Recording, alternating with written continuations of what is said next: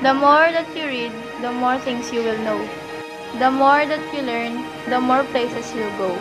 Discrimination and bullying comes in my way, especially being a daughter of a poor family. But it didn't stop me on doing what I want. Because I know that knowledge and learning is blind from whatever status we have.